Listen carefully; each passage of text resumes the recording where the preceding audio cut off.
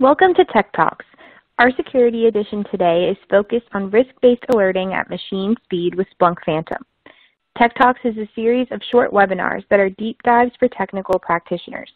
We value you, our customer, and want you to continue in your Splunk journey. Our experts help create these best practices, and we want you to leverage them in your daily role. I'm Olivia Courtney, a Security Product Marketing Specialist, and I'm excited to share some information with you about Splunk and introduce my colleague, Kelby Shelton. Hi, my name's Kelby Shelton. I'm a consulting sales engineer with Splunk, and I focus on the security portfolio of Splunk, and I'm here to talk about how we can respond to risk-based alerting events using Splunk Phantom. Thank you, Kelby. During this presentation today, we will talk about one of the largest problems security operations centers see today. We'll explain how Phantom and risk-based alerting work together to solve these problems, and we'll show you a demo of how these tools work together to get the job done.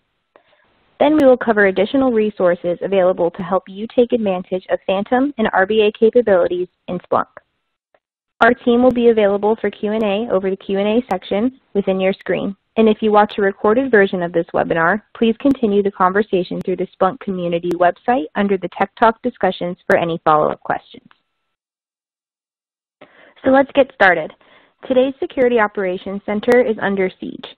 The volume of security alerts is massive. In fact, according to a survey reported by SC Magazine, 27% of enterprise security teams see more than 1 million alerts per day. That number of alerts makes it nearly impossible for analysts to respond in a timely manner, and day after day, this results in a pile-up of abandoned cases. Now I'd love to hand this over to Kelby to explain how Splunk solves these problems. Thank you, Olivia. So let's first talk about what risk-based alerting is. Now this presentation today is not going to be an in-depth dive of risk-based alerting, but let's just refresh ourselves on a couple of the concepts. So first, we score anomalies based on a user or system, an entity in our environment being attacked. Once we've done that, we align our detections to a security framework. These two pieces together allow us to stitch together evidence of compromise or even a one-off attack and bubble up only the alerts that are most important to us, allowing every single alert to be triaged and investigated in a timely fashion. Now, a couple presentations I'd like to point out, if you'd like to learn more about risk-based alerting, is the SEC 1391C that you can see on your screen, Full Speed Ahead with Risk-Based Alerting. That was a presentation from .conf 20. And we also have SEC 1803, Modernize and Mature Your SOC, a presentation from .conf 2019. So with all that being said, let's now dive into some adjustments and additions we will make to our risk-based alerting strategy to enable both the threat intelligence gathering of all of the activity in our environment, as well as moving forward with Splunk Phantom and all the benefits of automation and orchestration. So the first thing we need to do is add a bit of information to our detections for risk-based alerting. These come in the form of threat objects. Now, threat objects are all of those little residual indicators that surround that system or user or entity in your environment that contain things like file hashes, IPs, domains, URLs, etc. Now these are really important to collect and normalize so we can later use them for graph analysis, machine learning, and ultimately what we're talking about here today, automation. It's not hard adding these threat objects to your existing detections. As you can see on your screen, we can do that with a simple eval statement. Here we are adding a file hash along with the threat object type equals file hash. And by doing those two additions, we can get normalized threat data about what happened with this specific detection. Obviously, replace out those variables with IPs or file names or processes, anything applicable to that actual detection. Now, I'd like to point out that you should always strive for something specific enough that you can respond to it later. So, for example, if presented with a file name or a file hash, opt for using a file hash because we can do virus total lookups or other enrichment around a hash that just aren't available with a generic file name. Also, on the bottom of your screen there, we have the ability to add multiple threat objects with the append pipe command on instances where we have maybe processes and file hashes in the same alert. We can capture both sets of data. So by following a risk-based alerting strategy, adding in rich threat indicator data, and labeling it all properly, we are left with a multifaceted, multi-phase detection that can be automated and orchestrated using Phantom. So with the preparation out of the way, we can now dive into what this looks like in a real-world demonstration. And we're going to start with a Splunk Enterprise Security Notable Alert, a risk-based detection that we're going to then send to Phantom and show how all these systems mesh together. So let's dive right into that demo.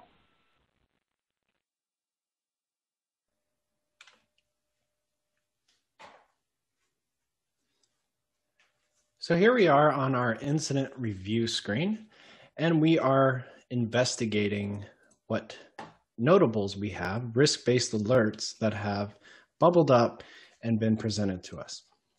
A couple things to notice here is that we have 17 matching notables. Take note of that number, and that we have all of this sorted by risk score, and we can take a look at the highest priority one here. We see a risk object be stole, a attack tactic threshold has been met, and sure enough, as we're exploring the fields and the risk rules that were involved, we can see a multitude of detections leading to this very high risk score. At the bottom, we also notice the threat object types. We have a command, email, file path, a hash, IP, and a process path. Now we're going to drill in to see what those are and how they're related to our risk object. So if we click on this action menu and examine the risk attributions for be stole, we'll see the identity information for this user, and we will also see the timeline of events. Quickly seeing that there's a lot of activity related to this user, as well as a lot of related threat objects. So again, to reiterate, what are threat objects? They are all of the little residual IOCs that are left behind when an attacker steps foot, if you will, on your network. These are things such as process paths, command lines, emails, IP addresses, domains. All of those things are interesting and need to be collected for the purpose of analysis and also generating reports about what types of threats you're seeing. In addition to that, we can use this normalization of IOCs to automate and orchestrate the investigation of all of these indicators. And we'll pivot over to Phantom to show how this is done. On this next tab here, I am on the Splunk Phantom home screen, where I can see all of my case statuses and events that are being worked across all of my shifts. I can then go to drill in further on the notables I received from Splunk Enterprise Security to take action on. Now, typically this screen here is where you're going to assign events to users, make notes, change statuses, or bundle events up into an investigation or a case in the Phantom language. So you'll notice at the top of the screen, we have 13 notables. Well, previously I mentioned we had 17 notables from Splunk Enterprise Security. So what happened to some of our notables? Well, we'll take a look at that in a moment. First, I want to drill down on the notables that are pending review. These are the notables that Phantom has already investigated and now are awaiting a human analyst to come in and verify that they can be closed or they need additional time spent investigating. So let's look at our first one, psurf-l. Phantom has pinned a few items to the HUD, letting me know how many tasks are remaining for this investigation, whether or not there are any threat indicators, and whether or not Phantom has decided to take action based on the criteria that our automation engineers decided to implement. So we have a hash, and if we mouse over, we can see that hash has a score greater than 10. We can also see that the hash was automatically blocked using Carbon Black because it had a score greater than 10. If we then look at our workbook, we can see Phantom has documented its investigation along the way. Starting with prepare investigation, we see it took Phantom 0.1 minutes to collect and add all relevant artifacts, in this case, 7 artifacts, 7 detections that are related to psurf-l, and all the attributes as well, collected the identity information, the asset information, and posted it to this investigation. Next, Phantom proceeded to investigate all the indicators that it had an integration for, or that a playbook had been designed for. So we have a playbook designed for investigating file hashes in this environment, and we proceeded to gather external intelligence about all the hashes we saw and post a report for the analyst to review. So we can see that the majority of these were 0, but 1 had a really high score. And if we follow that link over to VirusTotal, we can see the very high detection and what all the other signature or all the other AV vendors are listing this as. So it's good that we've automatically taken action on it because it's not something we want on any of our endpoints. Finally, after Phantom got through all of the investigations, it went to containment, and as we saw earlier, it blocked the threats and indicators of compromise. Next, we can look at the quarantine device or disable user by reviewing our available evidence in here, looking at the timeline and artifacts. We can decide to make a choice about whether or not we would want to proceed with quarantining this device. But for now, we'll go ahead and mark this closed and proceed to our next investigation. Now, this is a little bit higher score. It's higher because Phantom has seen that the VirusTotal has marked this hash as malicious, but it hasn't taken any action because I told it not to for the purpose of this demo. Now, let's take a look at our workbook. See that Phantom collected and added 6 artifacts. And as we switch over to the analyst screen, we can see that those artifacts are lined out here in sequential order. They start with the notable event, and then they show the timeline that they occurred in your environment. So if I sort it by ID, I can see that first, a network discovery command was performed on this machine. Next, a system network configuration. Then an LNK file launched a process. Not usually a good sign. Finally, a Trojan was detected, this Oniva malware family.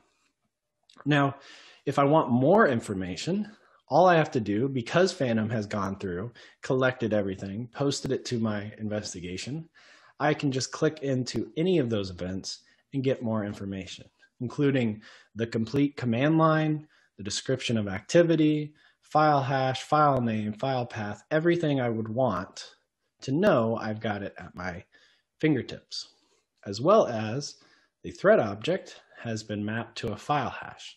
So when I click on this file hash, I can see any related events. I have no related events for this hash, but Phantom will recommend actions based on the fact that this is a file hash, so reputation checks, etc. So now that I see that this hash is malicious, I can decide to take action. So I'm going to launch a playbook. I'm going to call this RBA containment. There we go, RBA containment threat object. Let's go ahead and launch that. And Phantom will prompt the analyst, the CERT team, or whatever team is responsible for taking action. So in this case, it's prompted the administrator, myself, and it says, please decide the threat objects you want to block. So we only have one with the indicator greater than 10, so it's only given me one choice.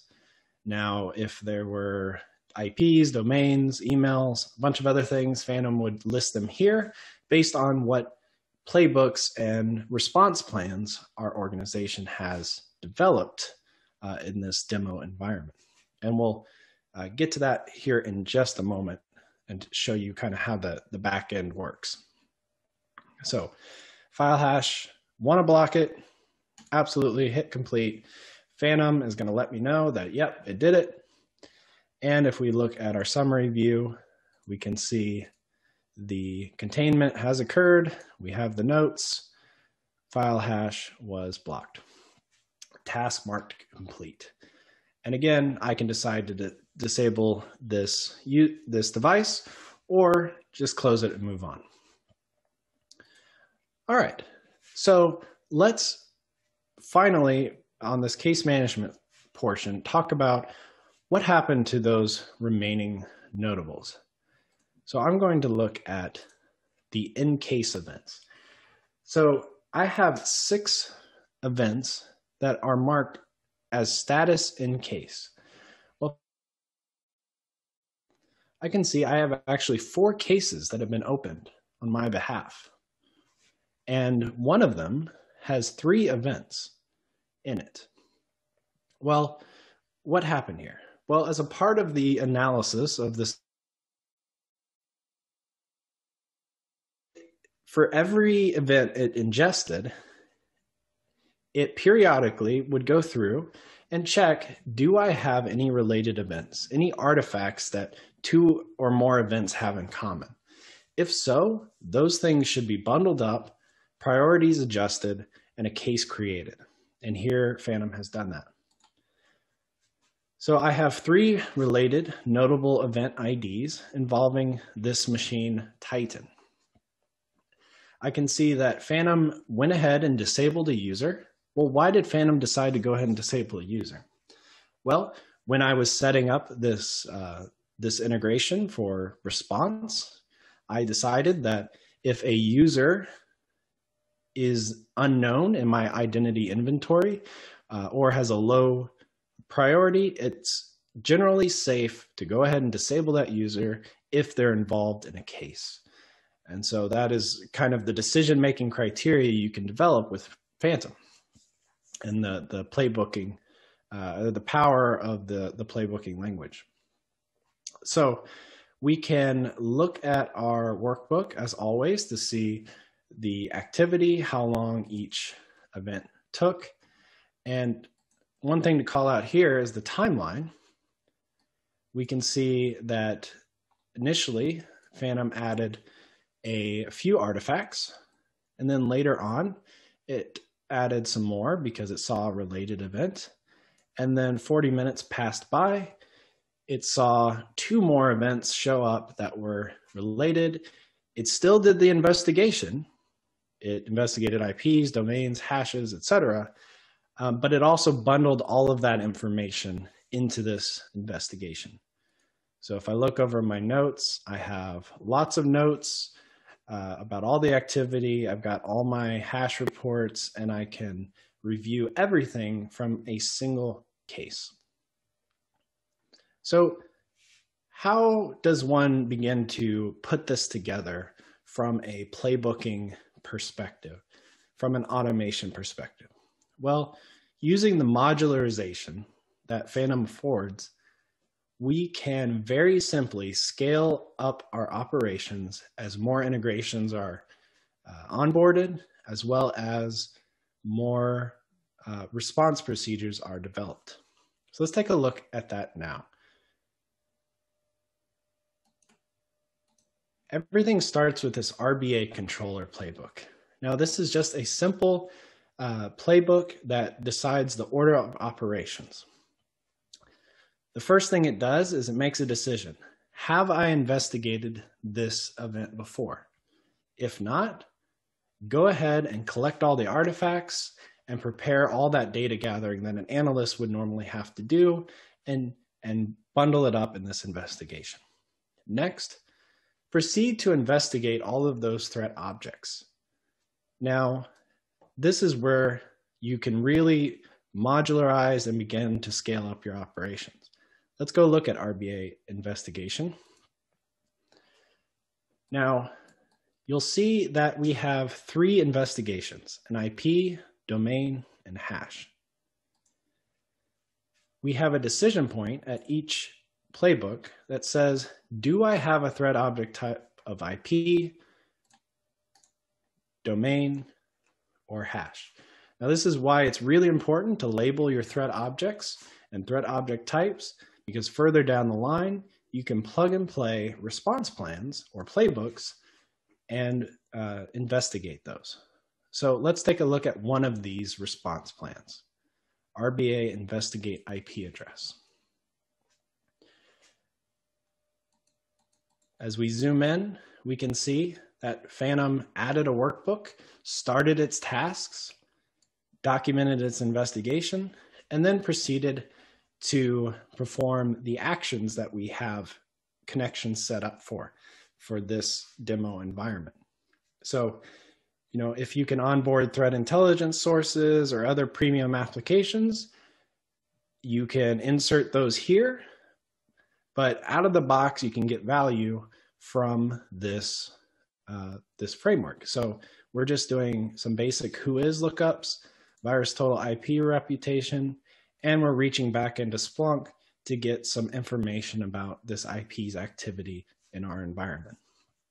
So very simple, we plug it in, we've developed a response plan, an investigation plan for IP addresses, and then we plug it into our overall RBA framework here.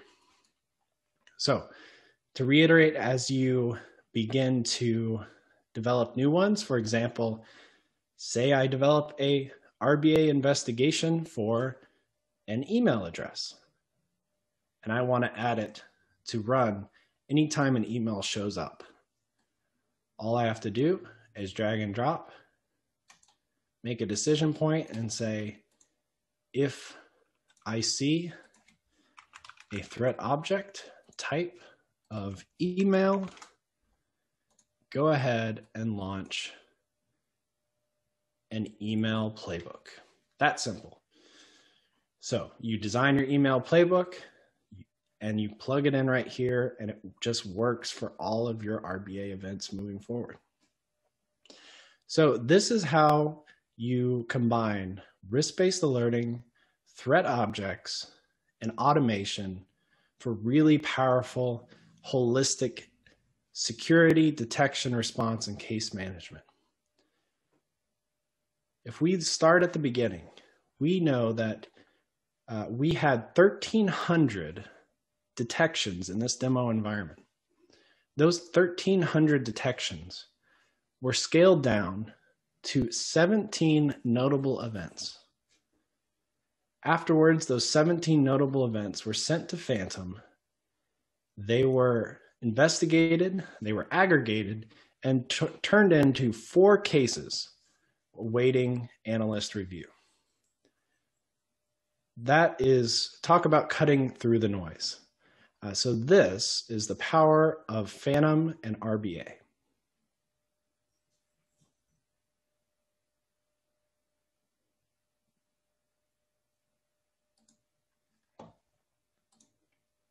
Great. Thank you so much, Kelby, for that presentation and demo. We're about ready to wrap up this tech talk, but before we do, I wanted to share quick resources available to you to continue your journey. You will receive these assets in a follow-up email as well as the recording. Our .conf 20 sessions, Phantom in Focus, and Full Speed Ahead with Risk-Based Alerting give you an even more in-depth look at each of these products. You can find additional Phantom and RBA documentation at phantom.rbaallday.com. And of course, if you're ready to try Phantom for yourself, you can use our free community edition. And finally, don't forget that we have an incredible community of Splunk users on our community site. You can search the answer section on risk-based alerting and Splunk Phantom. You can continue the conversation for this talk within the discussion section called Tech Talks. And finally, there's Splunk Ideas, where you can submit new product enhancements or vote for current ideas from other customers. We really appreciate you taking the time out of your schedules to join us today. Please tune back in for future Tech Talks. We're excited to share this series with you.